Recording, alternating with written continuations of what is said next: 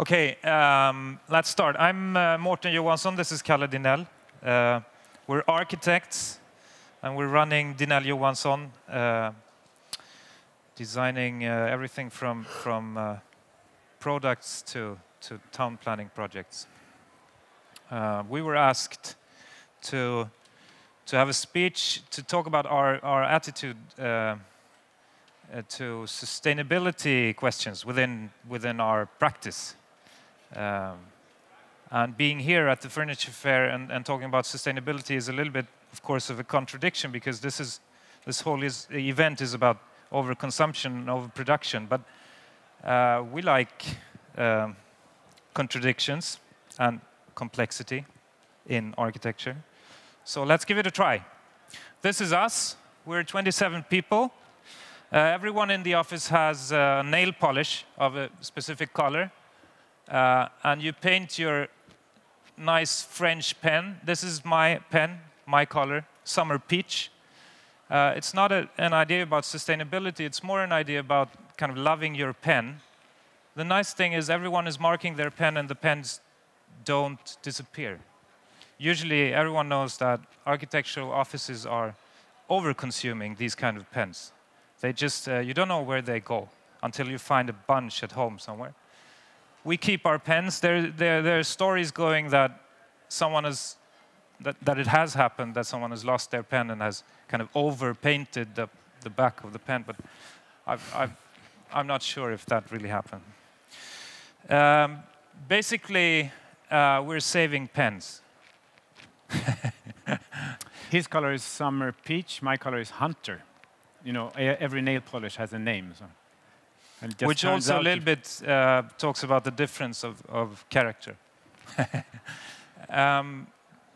But if we're about to talk about sustainability, we know we have a problem here. And we think the problem is not only overconsumption and overproduction, but it's also about how we look at processes and production processes and efficient production processes. Since kind of forever, since industrialization, we discovered that if we isolate a process, we can kind of maximize it. We can maximize the output of that process. So all these processes, probably in this picture, are a certain number of isolated processes, and each of those processes need to be fed with energy. It takes a lot of energy. And the other problem, of course, is that each process is producing side products, which are not used in the process, so they're waste. That's a big problem. And of course, this comes from food production from the beginning. Food production is the first industrial production, and the first time kind of the processes were isolated from each other. Originally, you would have animals not to eat them, but to produce fertilization for the field where you would produce what you eat and so on. And the byproduct would be milk, which is just a good thing. Obviously, today we know that meat production is a big problem for. Okay, what is this to do with design? I don't know. Maybe it's just these questions are extremely big. And I think you need, as a designer, you need to be humble. I think you just need to be aware of this, and maybe not even knowing how to do something about the big question. But maybe there are small questions to do something about, and maybe there's fun also to find. So let's go further back in history. This is fantastic Kyrkultsstugan at Skansen. Maybe there is something to find here, because life was hard and life was short, but it was sustainable. And some of the buildings and some of the kind of products from that time, from Kyrkultsstugan, are really inspiring. Very, very smart structure, of course. Kan man peka här? Low building in the middle with the heat, and two taller buildings or higher buildings on the side. Obviously, in winter, everyone would live in this space, very tight, a lot of friction. You would even take in maybe the more clean animals to be used as heaters, basically. And these other buildings, you would have a storage for the food which you cannot produce during the winter. And then during the summer, the storage is eaten, and instead the family can spread out and can kind of triple or quadruple the space they live in. That's smart. In Kyrkulstugan, you can find this kind of object. It's actually not exactly this one, but there is one like this there. It's a table chair. I think it's a fantastic object. And also, I think maybe there is a mindset here which is connected to sustainability. Basically, you use energy and resources to produce one thing, so you should be able to use it for at least two things. That seems smart. That needs to be repeated almost. That's the whole point with this lecture. It's your turn. So on our way here, we started talking about how long time ago this was. Morten visited me in Japan, and it's almost 20 years ago. And it's a little bit also the starting point of our collaboration. And after that, we started working together as employees. But since 6 years back, we have our office. I was then a student in the same laboratory as Elsa was. Elsa is sitting here. We were not there at the same time. I was there before you, I think. At Tsukamoto Bauau lab, and I got the opportunity to be part of this their first book, which is called Made in Tokyo. It's about the complexity of the city of Tokyo, and how spaces interact, different spaces interact. It's not about architecture, it's about what happens in the city when the city becomes very intense and the lack of space is very, how do you say, present. So I would just like to show you, to illustrate a little bit our interest in hybridity or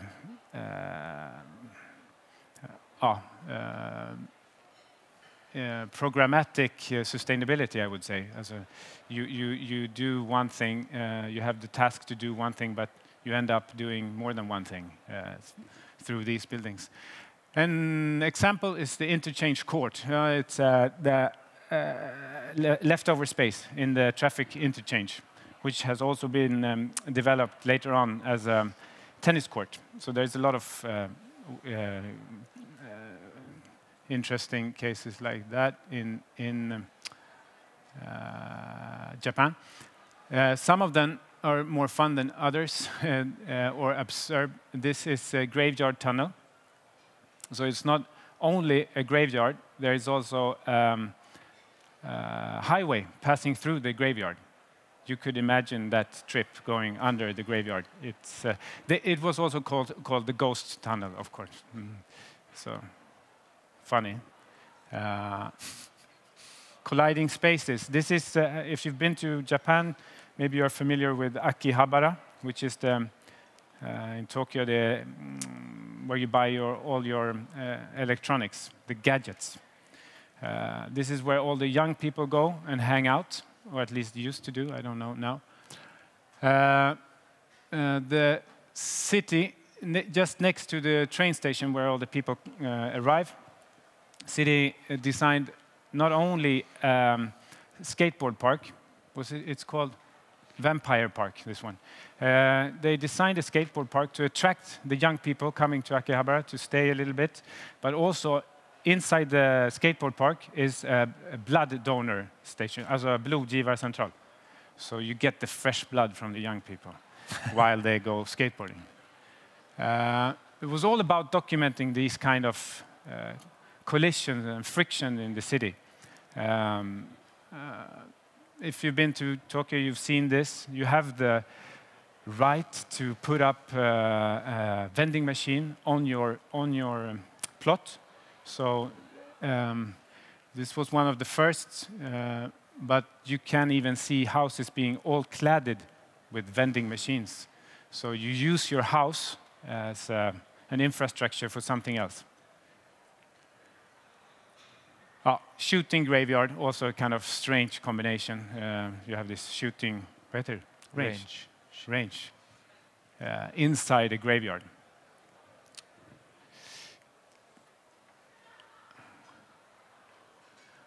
Is this me? Huh? Yeah. That's you. It's me. We're talking a little bit about our office and how we work. We have an office on Olofsgatan in Stockholm. It's very close to Hötorget, very in the city center. We've been attached to this locale ever since we started 5 years ago. Nu ska vi se. How do I do this? Vad fan, där. Nej. Morten. Peka. And där. Där. Okay, so here's the street. And our locale goes in very deep like this, our office space. I wanted to show this because we told you we would talk about friction and add-ons and programmatic combinations. We have still today this as our office space. We have a little bit more upstairs.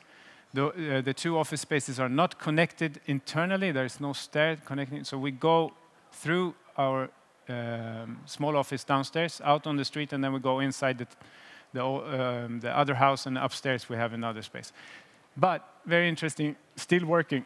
We have a meeting room as a first space from entering the street. So you meet, the meeting room is also a passage. So we have, okay, sorry. It's a combination of spaces. But the funny thing is, I think I have it there. There it is. The funny thing with this is, which we basically discovered through this. One of the most important things with having a meeting is that everyone is really relaxed, and that you kind of get rid of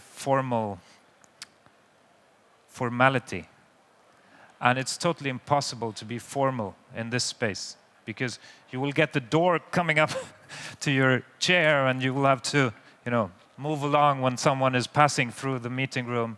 And it really works. You could think someone would be annoyed by it, but it's the opposite. It's very interesting. It really works.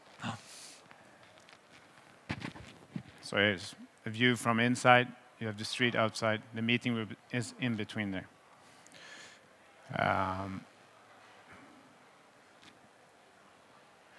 Okay, Morten told me I have way too many slides on this one, so let's go on. We had a task, very early task. 5 years ago, the task was to investigate the relationship between these three spaces in Stockholm. It's Björns trädgård, Fatbursparken, and in the middle, Medborgarplatsen. We got the opportunity to investigate very freely, to look into these different spaces, how they work. We were looking a little bit like we showed you the Made in Tokyo study after collisions between. There is a lot of collision here. Have you been here? Yeah, if you've been here, you know it's very crowded. I think Björns trädgård is one of the most used spaces in Stockholm. So there was numbers of different interesting, what do you say, iakttagelser, things happening there that we collected in different ways here. And then we got the task to do like a summer project to illustrate what we found and how. I think the task was to try things out. What is needed in Medborgarplatsen? What could we add to Medborgarplatsen? There is absolutely no green in Medborgarplatsen. It's totally hard space. It's an urban, but we found things showing that maybe there could be a need for green. Another thing we noticed is, if you've been to Medborgarplatsen, it's kind of shaded by Medborgarhuset. the big building. On the other side, where you have sun, opposite of Medborgarplatsen, it's all uteserveringar. And you need to be 18 or older in order to get into the sun space. And you need to order a drink. So it's kind of occupied. It's maybe paradise found or maybe paradise lost for most of the people. It's like, not very public. The very funny name of that club was Oj Oj Oj. And I don't know if it was a club in the club, but it was ADHD. No. Kind of occupied. Okay, need for sun. We had this very clear slutsats, conclusion. We need to do something about the sun and how can the rest of the people get part of this sun. It's a monumental shadow over these spaces. Also in Fatbursparken you have this huge building casting shadow over the park. The other building casting shadow is the Medborgarhuset that I told you about. It has a very clear resemblance to the temple in Luxor. At least we wanted to see that. Maybe you can see that. And people, we love sun. We love hanging in the... have you been to Hötorget? This is next to our office. It's a big stair there. People gather, and it's always full of people as soon as the sun comes out. So we looked back to that culture, you know, the Egyptian culture, and asked them, what did you do? We made a sun stair. So we designed the sun as a summer project in Medborgarplatsen. We designed this sun stair, soltrappa. And of course, adding that tree, giving some green to the space. That was the first sketch, and that was when it was built. And it became super popular, of course. It was something happening there. And we designed some tree pots, sitting and greenery, all the time, the two, combination of the two. We also used, there's an ice hockey ring in the wintertime. We used that space, kept it, and we put konstgräs, we put grass there. And it was enough to stimulate a series of events. We call egen control is when you do your drawing, you have to control them. Morten is a very good football player, so he did his egen control, and there was a lot of fun things going on that summer. But it ended up with an extremely symbolic act, a square dance. Also, this is a square. So the square dance act was very funny to see, you know, those following the pattern of the square. Ja, just det. That's, after that, we've been working with quite a few projects for Stockholm City, or the city of Stockholm, with kind of minor interventions, minor urban interventions.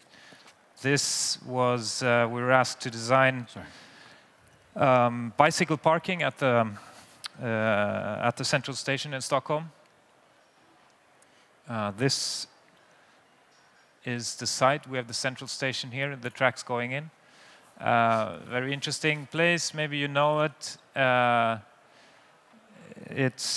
It's really right under the whole traffic apparatus here, the whole highway system. So it's not a very nice space to be. But there is something really interesting here, which is we have the main street of Vasagatan here, which is obviously a very important street, and this part of the highway, or whatever you want to call it, is actually connected to the small street of Vattugatan, which goes all the way up to Brunkebergstorg. Old street from the old kind of city fabric, but it really dissolves here. Vattugatan dissolves totally. There is a small staircase here, which almost no one uses. But the idea then, of course, was if we do a bicycle parking here, we should connect the two levels. We should definitely connect Vasagatan with Vattegatan. So it's a broad ramp, and you park in the ramp, but you can also just, commute. You can just change level and come from Vattegatan and take your way down to Vasagatan. So cycle parking and urban connection. You can see the ramp coming up here to Vattegatan, and then you have the parking here. But because of these projects, we also have been asked by private clients to do small urban connections, because also the private clients have understood how these kind of interventions can define a place, and how that actually rises the value of that place. This is Solna Strand, formerly known as Vreten. Originally an area with light industries. Now it's an area of office buildings. And the ambition of the property owners here, and also partly of the city of Solna, is to develop this area to be a kind of a multi-use living urban environment, whereas now it's mostly offices. And to do that, you would need to have housing in the area. And that will come, and they will develop it in that direction, but obviously it takes time. In the meantime, they want to have a nice atmosphere, of course, in the area. This is the place where you get up from the metro station, and the first thing you see is electricity transformer substation. And the property owners here around think it's a pity that this building is the first thing you see, and usually there is a lot of graffiti on it and so on. So they asked us, what can we do with this building? How can we do it nicer? How can we do some kind of intervention? Again, of course, for us, it's not that interesting just to come up with an ornament, but we wanted to give it a use.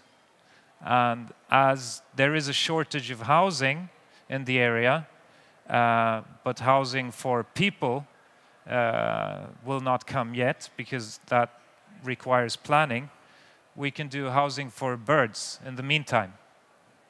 So this is all going to be cladded with birds' houses. Very interesting to talk to the ornithologists about sizes of bird houses and what kind of birds we could have here. One, vad heter det? Rovfågel, raptor, you can only have one, but you can have one. So this is the kattugleholk. Ah. That's the one. And then a lot of other birds' houses for smaller birds, also insects. And this is very similar. We were asked to design a new public toilet for Stockholm by a company that wanted to wanted to deliver these toilets to Stockholm. And they already had a developed product called Phoenix. That's funny, because this is also a story about birds. This model they had, called Phoenix,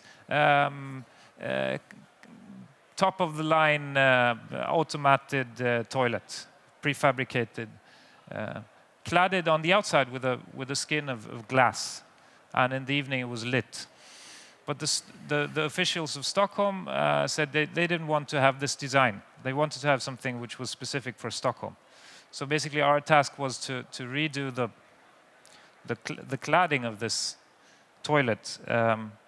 Phoenix to us seemed a little bit hard. the bird of fire. We thought we wanted to do something more friendly for Stockholm, something more pavilion-like. So we call it Luri instead. It's a Luri bird. It's a kind of parrot. You know Luris? They're very colorful, much more playful. Phoenix, a little bit scary. Luri, very friendly. More like this, maybe. This koppartälten in Hagaparken. Very strange, very fantastic kind of architecture, we think. Pavilion architecture. Okay, but again, it's about finding multiple functions.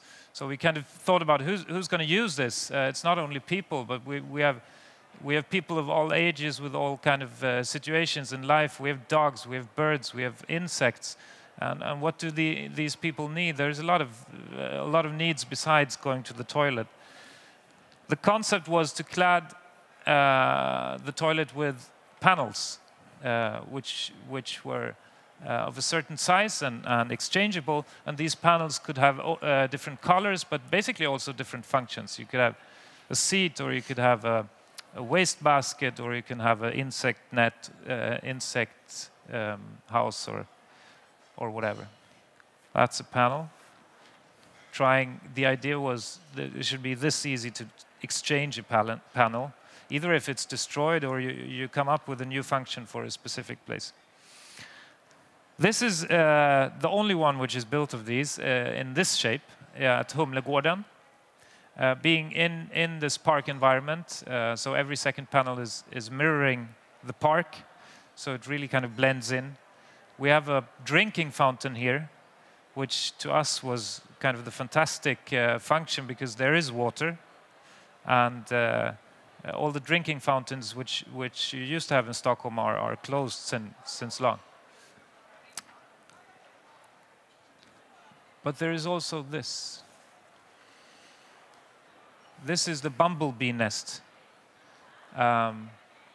because the toilet stands in Humlegården, where Humlegården doesn't really, it's not really Bumblebee, but it doesn't matter, it's funny.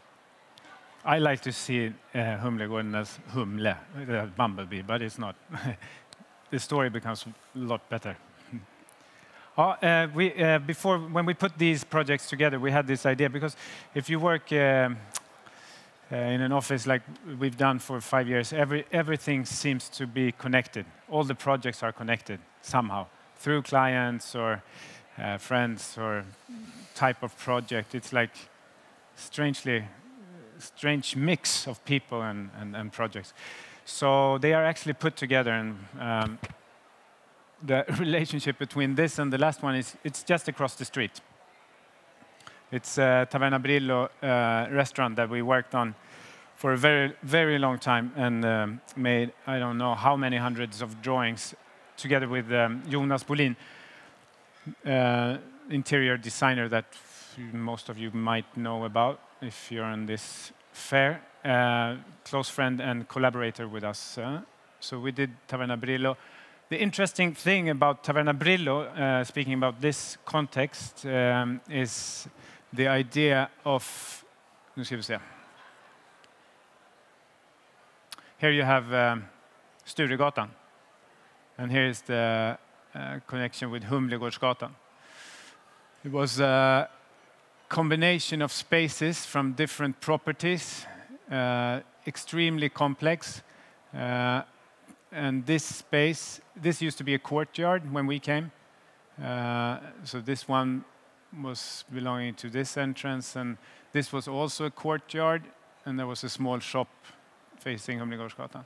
So what we did here was we connected these courtyard spaces with the former shops, and we got an L-shaped restaurant shape.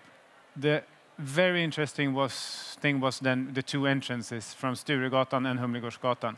And we decided early on to build the whole concept with the idea of making a trottoir, pavement. So there is this pavement connecting the two, and creating this space, having the idea that this should be a space for everybody, and you should feel it and experience it as a public space. So to enforce that, here's the pavement. It's a wooden pavement. Has a very strong characteristic sound when you walk on it, and everything is arranged around this pavement as outdoor seating, alltså uteservering standard. We brought in artist Nug for the graffiti here, and it's grouped as small pavilions along this and the greenhouse. Now a very strange connection here, a very good connection to the next project. The owner of Taverna Brillo is a big restaurant, Krögare. He owns not only that restaurant but some others in Stockholm. He is also vad heter det? Ordförande, head of the football club in Lidingö. Since he used to live there and have his own kids playing football, he finally became, as every club is built up on ideella. Ideella? Jag vet inte. Ideella krafter. You need to be engaged in your society, in your community. He was, and he became ordförande, head of that club. He then asked us when we were running around this plot, me and Morten, do you know anyone who happens to live, and he says, on the island, having kids, playing football, being an architect? And we said, we don't live there, but this was 5 years ago, and we wanted to do everything. So we said, but we can help you. Then he came the next day, said, oh, we need to build a clubhouse. And we started, we had 1 or 2 weeks to do the first skis. And, I don't know, that was the connection. Here's PG. We visited the site, and they wanted a clubhouse for Lidingö Fotbollsklubb, all the kids to hang out, and for the offices of the club to be. Again, we did ask ourselves, what can we do more than a clubhouse? Investing all this money into a building, could it serve any other functions? So we decided to do the triangular section and combine it with the seating for spectators. And doing this section, it further on became more than a clubhouse. It became hemviste, as a hangout for the kids, a cafeteria, an important room for the kids. The brief was it needs to be a space not only for football playing kids, but for all the kids on the island to meet up. It became locker rooms, and a rather tall building divided into 2, with the locker rooms in one and the cafeteria and the office of the club in the other. We've always said that our whole business has one goal, is to come as close as possible to this man. So we felt here, shit is happening. I don't know, we haven't met him yet. No. It was a long process, of course, to make a building. Trying to convince, need to convince the city of approving this. I think the model was very important in this sense. The city became very happy, and we started building.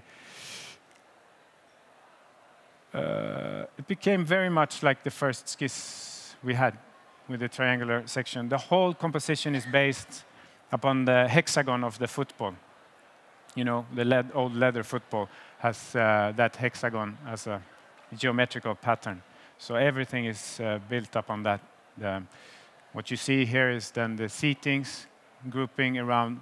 In between those, you have the metal staircases.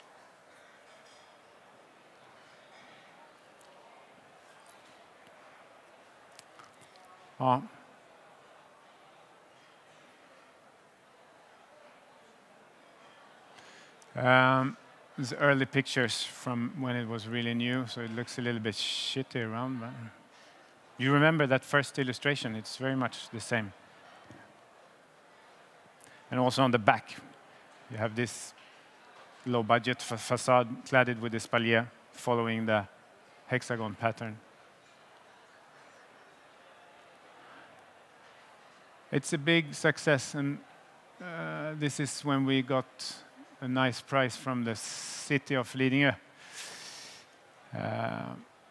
And what we do now is that we use this building as ours. One day a year, we gather colleagues, and we have a football tournament. I am speaking about this, but he's the football nerd. So this is your initiative, and it's super fun. So every June, mid-June, beginning June, we do this sommaravslutning with colleagues. This year, how many teams? Oh, 24. 24 probably. teams. Hopefully now we are joining the KTH also, a student team. And this is Morten and Constance, and they're competing here against white. And here we can see, I saw someone there, yeah. Varg Arkitekter with a wolf. Everyone printed their own T-shirts. It's very competitive, I would say. We never won. We never even moved on to slutspel, did we? No. No. Did you? Oh. White was really hard this year. They have a professional football player in their office. Okay. Tvättmaskin. It's a building in Bredäng. We have a strong relationship with a builder, hyresrätt builder in Stockholm, and they have a large amount of apartments in Bredäng, in these houses here. And they needed to develop a new tvättstuga. What's that? Washing machine space for the people living there, because they got rid of their old one. Interesting. This is Bredäng is said to be the first miljonprogram project in Sweden. It's built then in early 60s. And at that time, when you planned, the tvättstuga was really important as a functional space in where it was designed, very largely designed, and a space where you should gather and hang out, not only wash your clothes. It was a social space. Didn't really work out that way.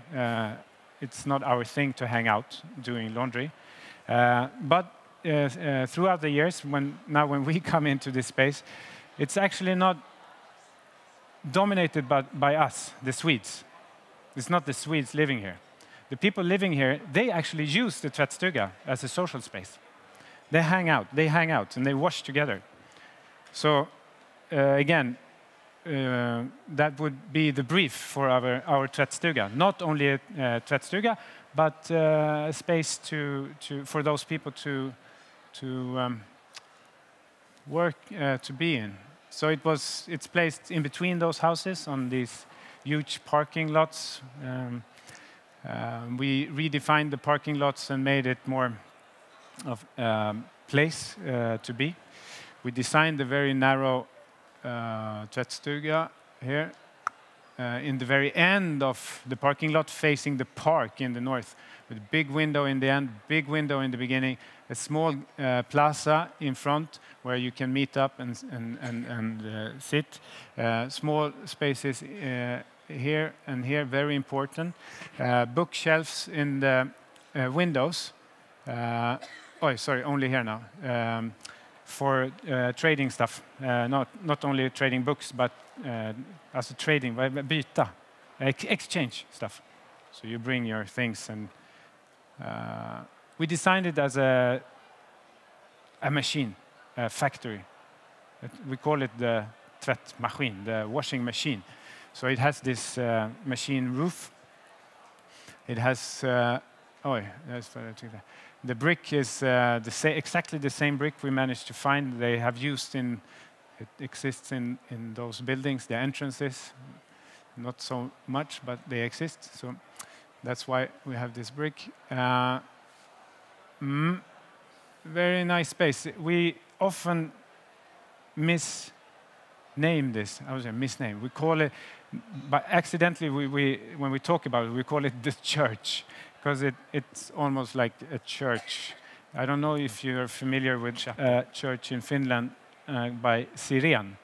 which has a big window, and the cross is not inside, but it's actually outside in the nature, standing outside of the building. So this picture, I said, we need to take a picture before all the machines come to play so we can put this cross outside. We never did that, actually. And I thought really the space would be at its best without the machines. But really with the machines, it's fantastic. I think it's one of the most expensive tvättstugor ever built. Fantastic. And of course, the most worked on piece in this tvättstuga is the only concrete element it has. It carries a frieze facing the park, molded in the concrete. We have the washing symbols in a classic way. And here you see the small plaza in front. I think I'm very proud. It's a little bit heroic, this building.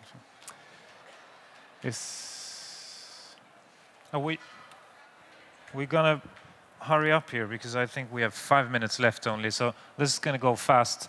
It's the same client and it's the same playfulness. Here it's about a structure, a concrete structure. It's built with sandwich concrete elements, which you then can mold into a matrice to get any shape. This is vad heter förskolan nu då?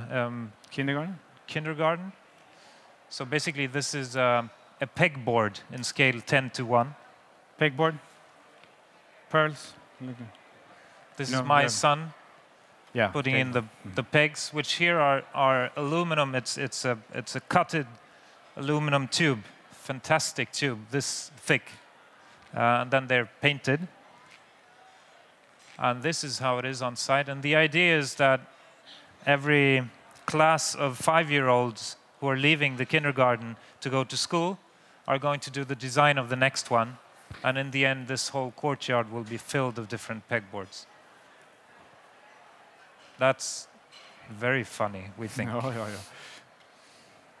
This is another part of the same building where it's not pegboards, but aluminum panels. Okay. Also important that it's developed really with Primula, and their chief architect at that time was Thorleif Falk. Yes, we should say that. Do you have the last one also? Yes. And that one is important. Oh. This is in the same area, Norra Djurgårdsstaden, and this is basically the only project you've seen today, which is specifically a project about sustainable techniques and sustainable building. It was a competition.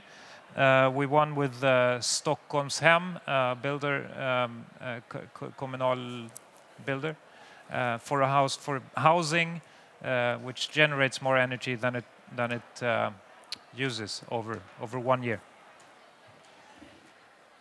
So it's a plus energy house. Basically, we're back to some of the first pictures, the smartness in having a flexible living space, which is smaller during the winter and bigger during the summer. There's a lot of those spaces also, not only maybe in this kind of classical Swedish housing, but also later where you have these kind of spaces, the glass veranda, which you don't use during the winter because it's too cold, but it's a fantastic living space during the summer. So basically, the idea was to have really tight apartments. During winter, you would have a functional but really tight apartment. And then during summer, it would expand into a zone. And you would kind of 8 months a year, you would have a substantially bigger apartment, which is shaped into this veranda structure outside of the building.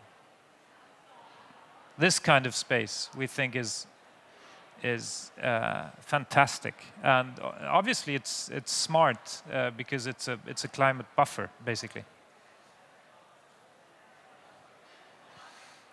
The next thing then is how to, because by doing that, we're kind of saving energy, and we're kind of passively collecting solar energy, but we're not producing electricity. So the building needed to be smart in other ways also. This was the plan, which was already there. Two volumes in this way, 1 5 stories, 1 6 stories. We put a roof on it because if you have a 30 degrees leaning roof, then you can really use it for solar cells.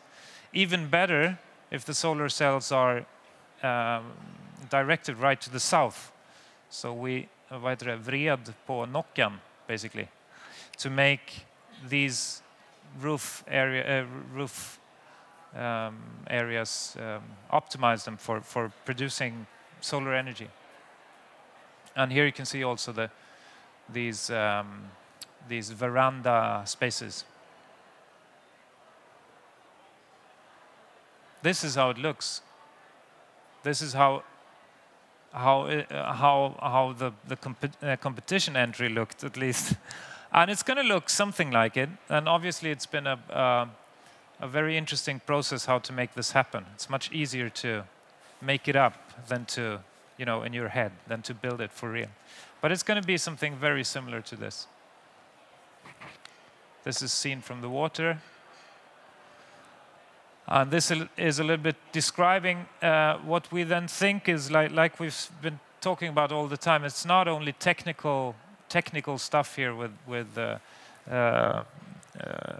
värmeväxling, heat exchanging of all the used water and all the used air and things, but it's also being smart about those spaces, making them with double use, so you can kind of get the maximum quality of life basically out of that. This is the typical plan from one of the buildings. You see, it's a very, very simple plan. Very, very simple. You have just the bedrooms lined up, and you have a kitchen and living room like this. And each of these rooms are expanding out in the veranda.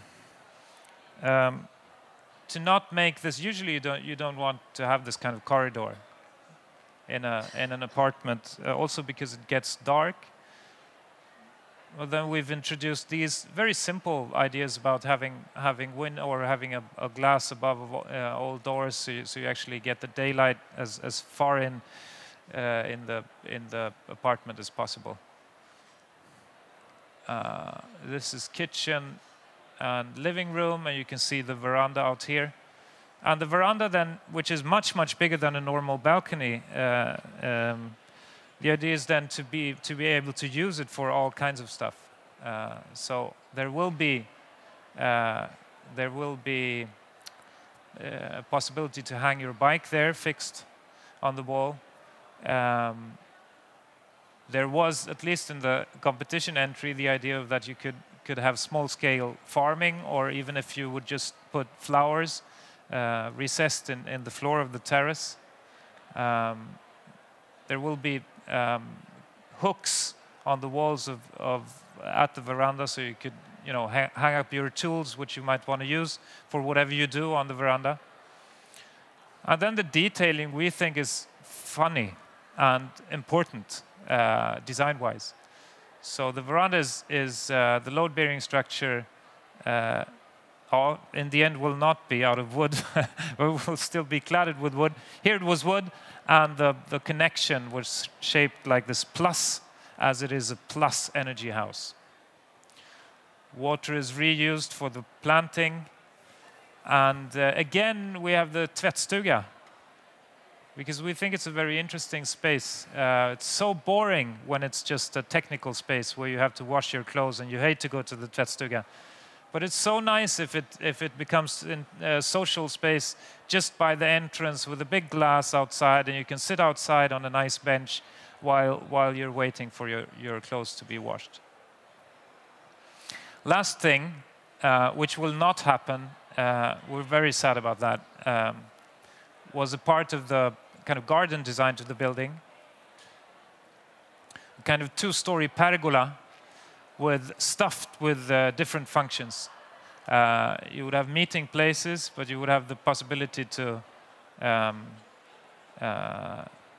garden or farm.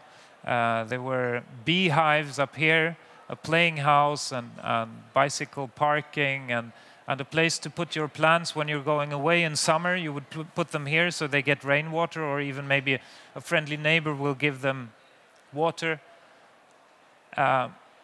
Basically, this. And maybe we would like to finish off with saying, I think as a designer you need to be extremely humble.